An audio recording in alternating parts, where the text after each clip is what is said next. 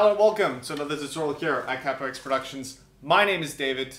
Today I'm super excited. It seems like I'm always excited in these tutorials. I am. But particularly so today because we're looking at how to play Chateau by Joe. I really appreciate this song because it reminds me of a song I listened to growing up by Radiohead, maybe a little bit before some of your time. I'm a creep. I'm a weirdo.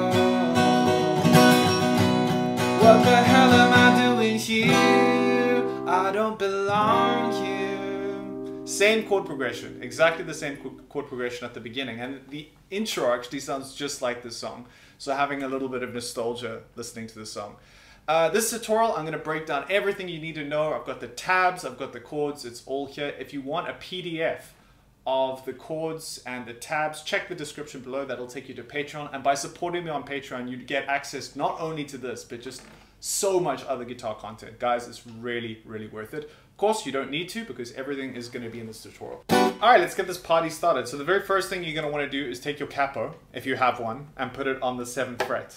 Now, if for some reason you don't have a capo, it's not the end of the world. You can play this without one, but you're going to have a little bit of a difference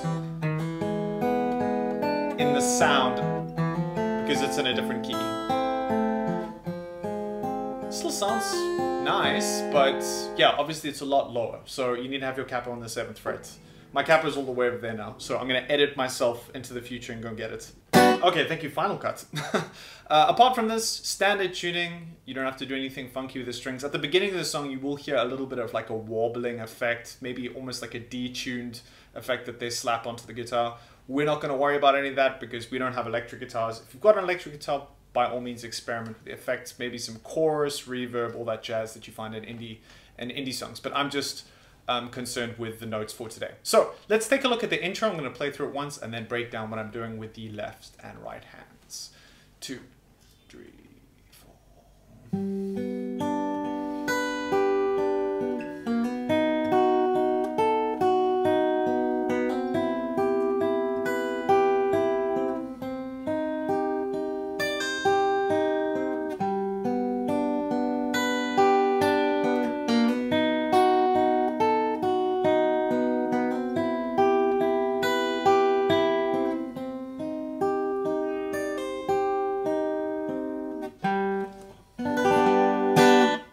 There you have it. So essentially 4 shapes revolving around C, E7, F major 7, and the tricky bar chord F minor.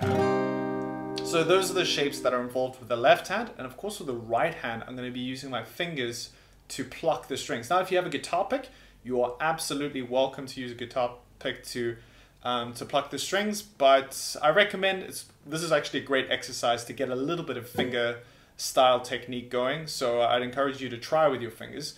What I start off with my left hand is just a basic generic C major chord, and then I'm going to use my thumb, index, middle, index to start off, just to get those first 4 notes, and then my ring finger is going to hit the open string, and then I'm going to come down in a really like logical way with my right hand.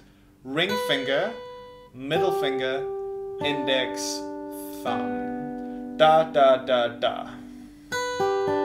And the great part about this is my left hand doesn't have to do anything at all. It just holds the C the whole time. Alright, so that's the first bar. I think that's quite straightforward. If you use a guitar pick, look a little bit like that in terms of the technique.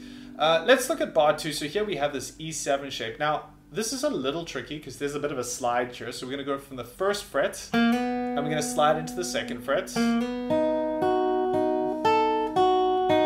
That's the trick, is to kind of slide into the shape, sliding from your 2nd finger from the 1st fret to the 2nd fret, and then your 1st finger is going to come down on the 3rd string. And the right hand, index, middle, index, thumb, index, middle, index, middle, middle, index, thumb. That's what I'm doing there. If you're using a guitar pick, maybe something like this. You can do like a little bit of alternating, especially between the third and the second string. Down, up, down, up, up, down, down. You can kind of decide which direction you want to go with that.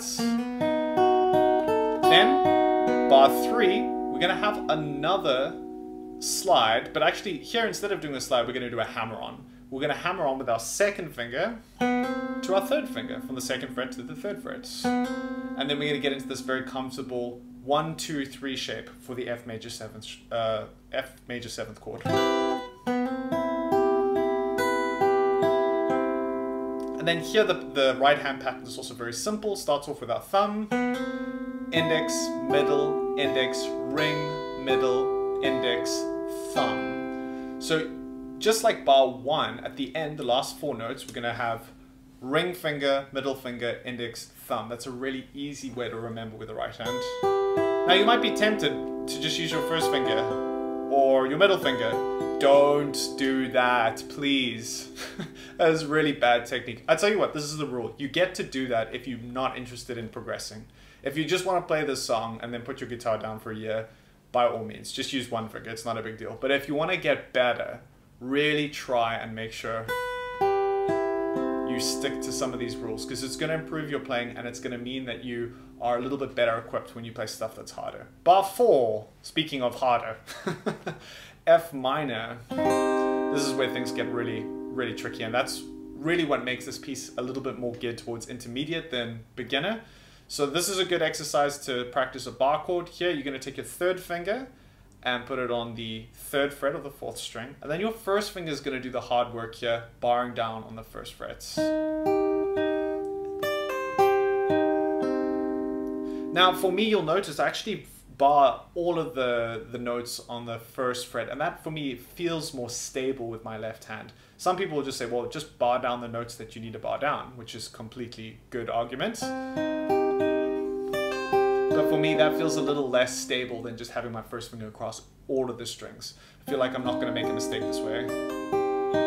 So you can experiment and see which is more accurate for you, because that's kind of more important.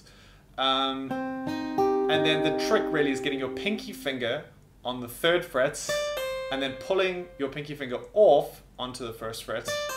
That's kind of the hardest part right there. If you stick that, you're well on your way. What I would do if you get to this part and you're really struggling, the bar's hurting your first finger and it just feels like it's not working, practice in short intervals. Think of it like strength training with your left hand. Push hard and then recover. Don't sit there for an hour like breaking your hand. That's really not going to do you any favors. What you want to do is just push for like a few minutes, really strengthen your hand, and then allow your hand a little bit of a break. And then come back to it. So allow yourself to rest often when you're practicing these bar chords, especially if you're a beginner. All right, that is my little breakdown of the intro. Hopefully this was helpful. All right, let's take a look at the first chord progression. Now the first chord progression is the one that accompanies the intro that we just did like a second ago. C, E7, F, F minor. That's gonna be the intro as well as the beginning of the first verse. So let me play through it once and then I'll break down what I'm doing with the left and right hand. 2, 3, 4.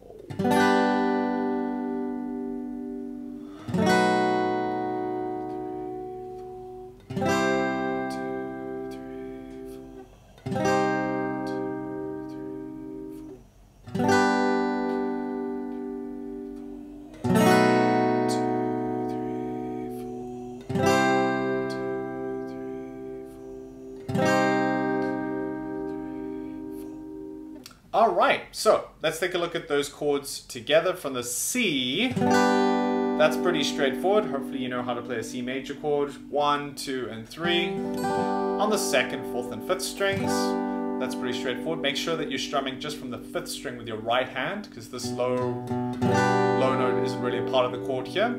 Then the next chord is an E7. Now this E7 shape is not the same as the shape that we used in the intro, if you went through the intro. We're just going to play a simple E7, which is an E major chord without your 3rd finger. So there's a bit of a gap there. The 3rd chord is an F major chord. Here in the intro we played an F major 7th, this little gap. Here we're not going to do that, we're just going to play a full F major chord.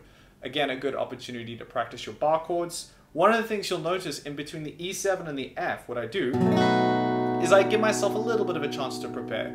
So as I'm holding, letting this E7 ring, because there isn't much of a strumming pattern, I can just let it ring. And while it's ringing out, I can get my second finger, my third finger, and my pinky finger ready. So when it's time for the F, I'm basically 2/3 of the way there. All I have to do is slap down my first finger and get the bar. And if you use that little hack, you're going to be able to change comfortably from the E7 to the F. Let me do that again. From the E7, 1, 2, 3, 4. By the time I get to the 4th beat, right, each chord lasts for like 4 beats. All of my fingers are ready, and then my first finger can come down nice and comfortably. And then all you have to do to get from the F major to the F minor is just lift up your second finger.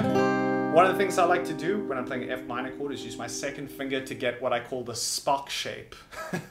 Live long and prosper, those of you guys who are Star Trek fans. And this way your first and second finger are kind of working together to support the bar, and your third finger, your pinky finger, can do their thing. Yeah, and that's essentially the first chord progression. Okay, let's take a listen to the second progression. 2, 3, 4.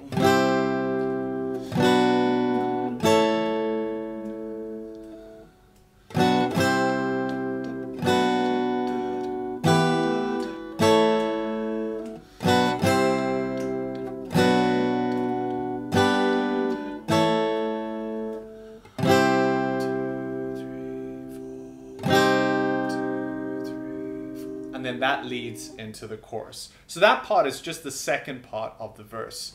Now, let's take a look from the F. After you've played the F minor from the previous section, you're going to go back to F, and this is the second progression, which is a very simple change. You don't have to really think about that. All you have to do is put your second finger down. And then we're going to slide back to E minor. Now this change to E minor is actually very simple if you do it the right way. It's quite tempting with E minor just to slap whatever fingers are free. What I like to do here is get used to the shape between E minor using my last 2 fingers instead of like my middle 2 or my first 2. And you'll see why in a moment. Getting used to this change is going to be important. So F, 2, 3, 4. Here the changes are a little bit faster, so each chord lasts for 2 counts.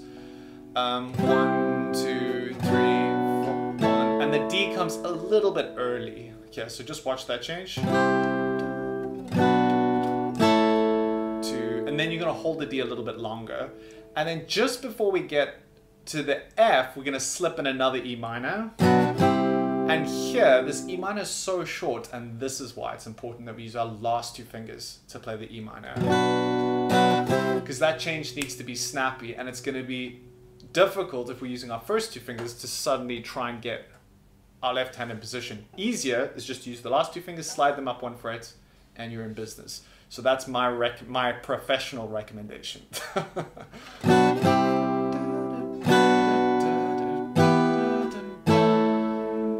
Same thing. 2,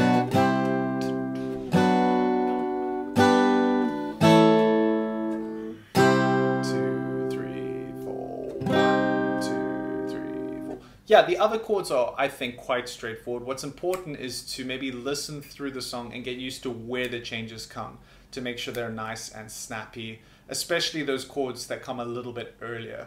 For example, this D.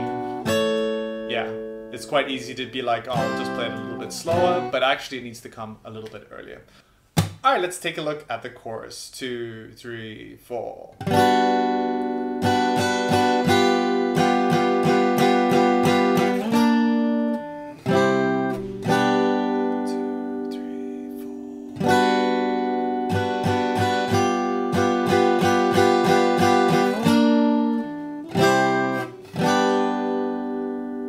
Awesome, what a progression that is. Some really surprising chords there, especially this E flat, which I think is quite an interesting inclusion there. So I think the main difference with the chorus that we need to watch out for is the strumming pattern. You'll notice here I actually have a bit of a strumming pattern going, whereas in the previous chord progressions, you're just letting the chords ring and arriving at the next chord in time. That's basically all you have to worry about. But here I'm following the vocal line.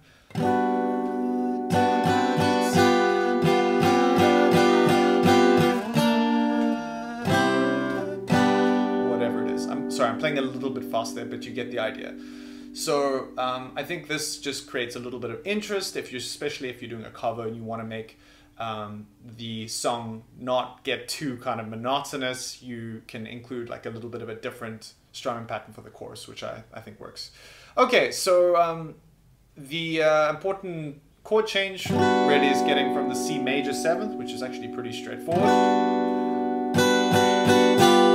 to the C7, where your second, third finger are just staying down, your first finger and your pinky finger are basically getting added to the chord shape, which I don't think is too difficult. Then the tough part is this E flat. Now, if you are playing on an acoustic guitar, you probably might be at risk of running out of frets here, because this is on the 13th, 12th, and 11th fret, this E flat chord, if we're including the capo, right? So this might be a little bit of a stretch, but it's just the one chord. And then we're gonna hop back down for an F, and then to a C. There were some other options for this E flat chord, but I just did not like refiguring it this way. I think this is a little bit tricky, but there are some options, but I think this is probably the easiest. All you're doing is just a C major shape, and then you're sliding back down from an F then to a regular C major. So that's probably the place to practice the most, because it can be a little bit tricky, especially at speed. Although, unfortunately, the tempo is a little bit slow, so you have time. And then that chord progression repeats. Don't forget to start with the C major 7th. So at the end, you're going to play C, regular C, and then you're going to start with the C major 7th, which is just a C without your first finger. Okay, that covers the entire song. I really hope that this tutorial was helpful and instructive in some way. If you found it useful, please consider subscribing, and I'll see you guys in the next tutorial. Thank you so much, and bye-bye.